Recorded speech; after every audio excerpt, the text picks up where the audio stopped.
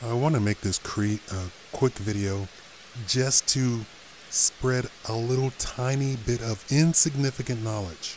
Michelle Obama gets a lot of flack for what she says and how she dresses. I just want to pull back the curtain a little bit to tell you that entire family is dressed by other people, is told what to say and how to say it. The whole First Family is an institution. And for people who don't know and understand what that means, that literally means it's like a position on a commercial. You are told what to say, when to say it, how to look, what kind of makeup to wear. And they dress you, and they do your makeup, and they do your hair, and you're coached on your speeches, and you're coached on what to say. You're told where to walk, when to do it. Everything Obama does is staged. Everything Michelle Obama does is staged. That family has absolutely no free will, no choice. Anytime that you hear Obama said XYZ, you can rest assured that Barack Obama didn't say XYZ. Barack Obama was told to say XYZ. Michelle Obama didn't say XYZ. Michelle Obama was told to say XYZ. And the little girls, the daughters, and where they go to school, and who's their driver, who's their guard. Now, if you want to get mad, let's get mad at the real people. Now, I'm pretty sure Michelle Obama, on her own, probably dresses like a very powerful woman, and probably dresses like a very powerful lady. And I'm sure she actually doesn't talk black, if you know what I mean. And I'm sure, given the choice, that Obama doesn't talk black, if you know what I mean. Now, if you want a real revolution, I want you to rip the curtain down and have a word with the people behind it. If you really want to get something done. I keep telling you these things and you all just don't get. You want to kill the messenger. Obama's the messenger.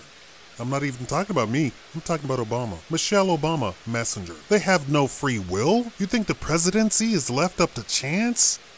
I don't believe the presidency has been left up to chance since about 1910? How's that? And they kicked it into overdrive once they got television and radio in at the White House. The presidency is now a tool of mass re-education of the American population.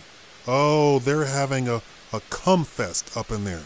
A black man that can speak politely, masterfully. Oh, they're bathing in orgies. They're bathing in the blood of little boys. Well, they're just having so much fun. And the Democrats, and what's funny is the Democratic politicians are distancing themselves from Obama in this primary or the elections coming up. It's not Barack Obama. He's an idiot. He's a stone cold idiot. He has no clue, no experience. He has absolutely no idea what he's doing. Michelle Obama has an idea what she's doing, but she is incapable and powerless to stop anything. Rip down that curtain, get at those people behind the curtain. It's like the Wizard of Oz. Rip down the curtain. The guy doing the shuffling all the wheels and pumping all the grinds and gears and stuff and doing the whistles and pumping the buttons to show the gas and the lightning. That's who you need to get to. Some people would say it's a Jewish cabal or the Fed. I think it's somebody even more sinister. You know that the quote-unquote Jewish cabal or the Jewish whatever is actually controlled by even richer people. I don't think the Rothschilds are the richest family on the planet. There are white people, and I keep hinting at this, and you all deny it. There are white people that you've never even heard of. You've never even seen. Just like I say, it's hard for me. I don't know if you know, if you follow my Facebook, the information is down in the information box. There are black people you have never seen who have been rich from the beginning of the country. Kind of like my family. You know that Warren Buffett has a niece who came out to speak out against the greed and the corruption and stuff of Wall Street. And he sent her a letter saying, stop it or you will be disassociated from the family. She's on a trust fund. His entire family, I'm not talking about his son, I'm talking about his entire family, is on a trust fund. Everybody. They don't live like we do. There are black families who have been here from the beginning, completely free, no history of slavery, anything like that. Now, white people don't want to hear about this. And they have been rich.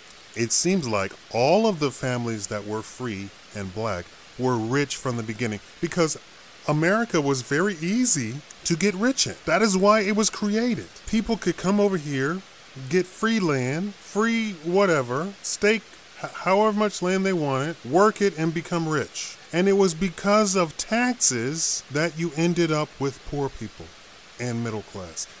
We weren't middle class. The United States was not middle class. Middle class means that there's something that people aren't doing. What do you say when what do you hear about when you hear somebody is rich? Oh, that's the guy that did this. Oh, that's the guy that did that. Everybody in America did that. Nobody had jobs. A job was considered slavery. Did you just hear me? A job was considered slavery. That includes white people. I don't know if you put two and two together there. A job was considered slavery. And because you were a paid slave, you didn't end up being rich. You ended up being middle class. And to stop you from becoming rich, they instituted a whole bunch of taxes, which is what we actually fought against, right? I just said everybody was rich. And when the king saw that everybody was rich, he started instituting taxes and more taxes and more taxes and more taxes because he was bankrupt. Everybody wants to put all sorts of love on England. They were bankrupt, broke, kind of like me. I have a name, I have a reputation, but I'm practically broke for all intents and purposes. For any meaningful word of the term money, I'm broke. But the presidency is an institution. That family has nothing. Rip down the curtain and get at the people behind the curtain. You want freedom? You want real freedom?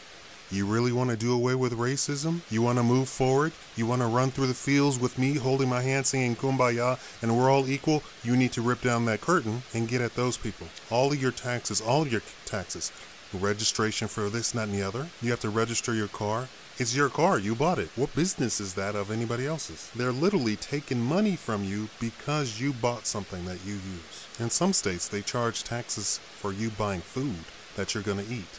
You're literally about to eat the food. That is a necessity of life. Now, why is that something amazing? Because you can tax people out of eating.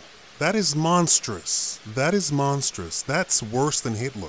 That is worse than Hitler, Mussolini, the Emperor of Japan, the King of England, Napoleon, all wrapped up in one. Apartheid South Africa, all wrapped up in one. That is more monstrous than all of that. And you people put up with it. Rip down the curtain. Thank you for watching the Shicum Live Show.